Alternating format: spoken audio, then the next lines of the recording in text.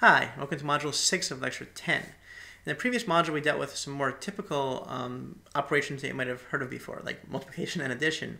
Here we're going to deal with a couple that are less commonly seen outside of matrix operations. The first you're going to see pretty rarely, but it's included here because it comes up sometimes when you're dealing with eigenvalues, and it's called the trace. The trace of a matrix A, and almost always defined just for a square matrix, even though it doesn't have to be in theory, the trace of A, the whole word is trace, is the sum of all diagonal elements. So it's over I, so it's A11 plus A22, and so on, into ANN. That's it. The trace equals the sum of the eigenvalues of a matrix, and that's why you see it sometimes, but we'll talk about that maybe a little bit more when we get to eigenvalues in a couple lectures from now. That's it for trace. Okay. That was the easy part. Now the harder part is the determinant of a matrix. The determinant of a matrix is useful for one primary reason, which is it tells you whether or not the matrix is singular. A singular matrix does not have an inverse, and that can often be important. If the determinant of a matrix is 0, it is singular, it has no inverse. If it's non-zero, it has an inverse. It determines whether or not it has an inverse. That's how you remember this. That's how you can remember this thing. We often write determinant of A as this. It looks like an absolute value. It's important to distinguish it, though, from an absolute value, because the determinant of a matrix can be negative. Sometimes we'll just write det A. We'll do both. I'll mostly write on the screen this thing because it's quicker to write. So how do you compute this thing? Well, the 2x2 case is pretty straightforward. And I should say the determinant is only computable for square matrices. So we're only going to compute this for square matrices. So how do we do this? Well, for 2x2, determinant of A, determinant of, say, A11, A12, A21, A22, just get a little stamp that just does that for me, is really easy to calculate. And people usually just memorize this. It's the things along the diagonal multiplied together. So A11 times A22 minus things off the diagonal multiplied together. So A12, A21. There you go. That is the formula for the determinant of a 2x2 matrix. So if we put numbers in there, if the matrix is 2, 3, 1, 4, then the determinant is 2 times 4 minus, that should be times, 3 times 1, which equals 8 minus 3, or 5. Okay. I could do a different one where it is 1, 2, 3, 4, and there would be 1 times 2 minus 3 times 4, or negative 10. Determinant can be positive or negative.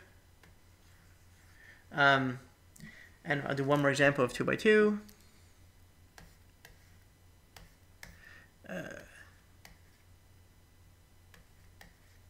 This one would be 2 times 3 minus 2 times 3 equals 0. This matrix is singular. You can also tell that by the fact that the two rows are exactly the same, but they don't need to be. You can come up with ones that are singular for reasons of not being exactly the same. So for instance, if the first one is a multiple of the second one, or vice versa, here is 2 times 6 minus 3 times 4, which is also 0. So the determinant being 0 is related to the rows or the columns of the vector being multiples of each other, of being the same row, of being parallel instead of perpendicular. Okay, collinear, to use the word we did before.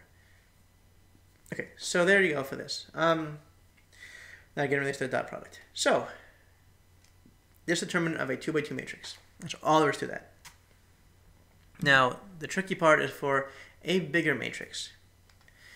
Now, for a 3x3, there's another sort of convenient way of looking at this, which is the butterfly method, in which you take a matrix that's 3x3, A11, A12, A13, and I'm sick of writing these things out on the screen because it's uncomfortable for me, frankly, but it's fine. Should get a stamp for this, little A3 whatevers. Matrices. There's that. Now, if you want to get the determinant of this thing, one convenient way of doing this is to first kind of repeat these over here, these last two rows.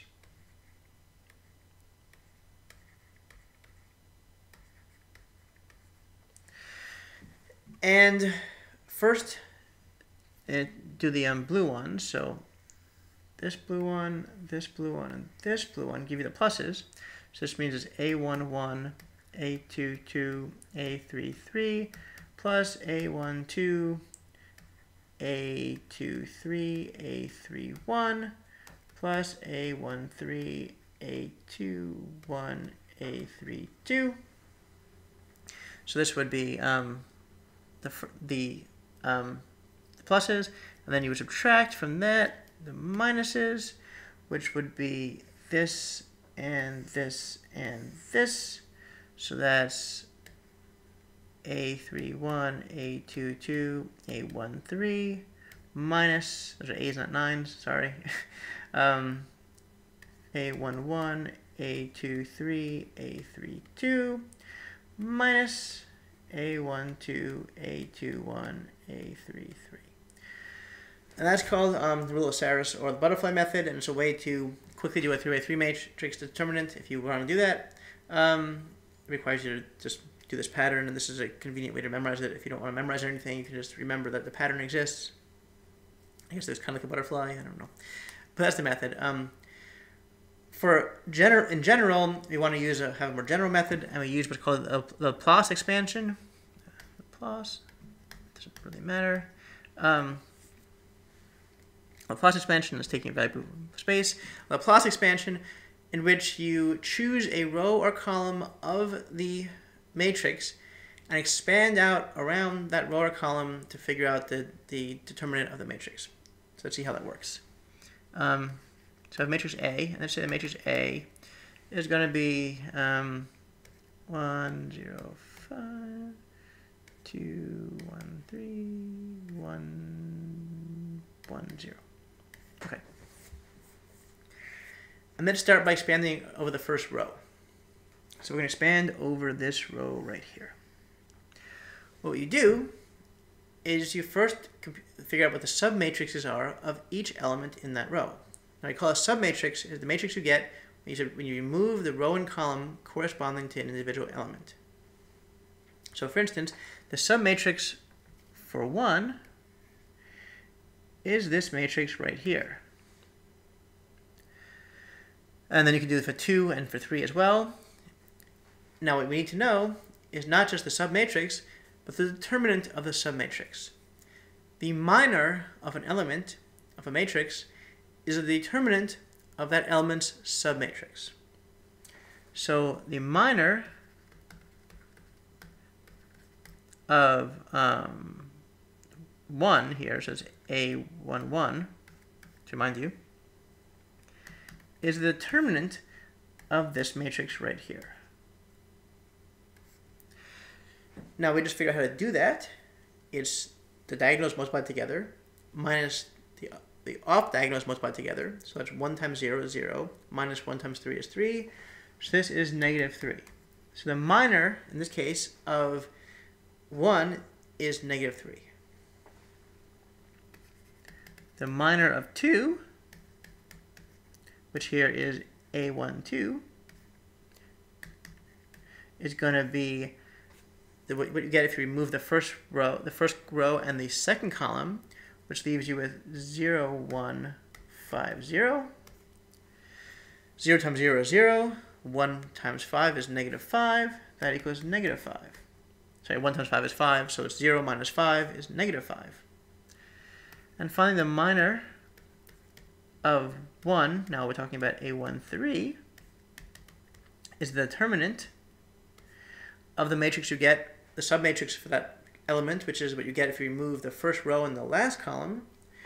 So it's 0, 1, 5, 3. 3 times 0 is 0. 1 times 5 is 5, so it's 0 minus 5, and you get negative 5. Okay.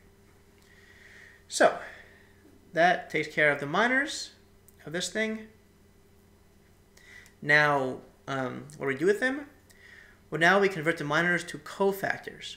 The cofactor of an element is the minor of that element times -1 to the I plus j.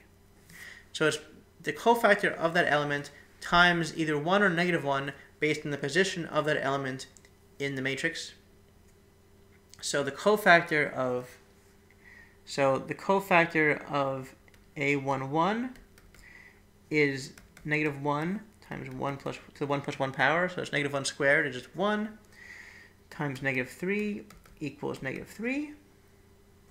The cofactor of A12 is -1 to the 1 plus 2. That's -1 to the third, which is -1, times -5. So -1 times -5 is 5.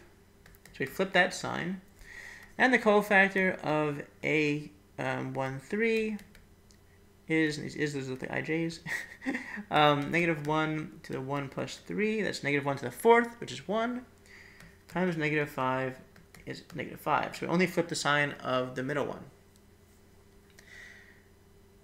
And that's most of it. And now to finish off, the overall determinant, in this case expanding across the first row, is the element times its cofactor. And I'll write the little 1s down here to be clearer. It's the cofactor of each one, plus the next element times the cofactor, plus the last element times the cofactor. That equals 1 times -3, plus A12 is 2 times 5, plus 1 times -5. We get -3 plus -5 is -8. 2 times 5 is 10. So the overall thing is 2. So the determinant of this matrix is 2. Now, this works for any, and there's more examples of this in the problem sessions, the problem set, so you can get more practice. This works for any matrix of any size, any square matrix of any size, and you can use any row and any column to expand. So oftentimes, it's better to actually choose a different row or column that has more zeros in it. Why? Because up here, in the red, when you're multiplying by the elements themselves, if the elements are 0, that term is 0, and you don't need to do anything. So you can avoid even computing that cofactor for that element if the element itself is 0. So if I can fit it in the bottom of the screen here, we can do the exact same thing now, but let's use the first column instead. And again, it could be the second column or third column. It doesn't matter. But let's use the first column in this case. Well, in the first column, we only have 2 cofactors that are not 0. The one for 1, 1, and the one for 3, 1. Right? The one for 1 and the one for 5. So we can do those. The minor of 1 of the first one, we have already done. So that's still -3, and the cofactor is -3. So the whole determinant of A in this case is going to be 1 times -3. That hasn't changed. The next cofactor we haven't calculated. It's 2 1s, the cofactor for the second row, first column, but its element is 0, so I don't care what this is. I'm not going to calculate it. So it's just 0. And the last one is going to be 5 times the cofactor for the 3 1. For the one where we remove the last row on the first column. So that's the determinant of 2 1 1 1. That equals 2 times 1 is 2, minus 1 equals 1. So that's the minor is 1. -1 to the 3 plus 1 power is -1 to the fourth is 1. So the cofactor is also 1. So we plug in 1 here, and we end up with -3 plus 5 is 2. And we see we get the exact same answer by expanding across the first column instead of the first row. And if you were really bored or really wanted to practice, you could go and expand across every row and every column of this matrix and see that this works for no matter what you do. So in practice, when you're calculating these things, you want to find the rows or the columns with the most zeros in it and expand on that one. Save yourself some effort. That's it. That covers determinants, and again, the point of determinants is to determine whether or not you can invert a matrix. That's it. In the next module, what we're going to do is kind of put some things together and give you some general properties of determinants and traces and such to help you keep track of ways to manipulate your matrices without having to actually compute stuff all the time. And again, there are more examples of this in the problem sessions and the problem sets to practice with. Thank you very much.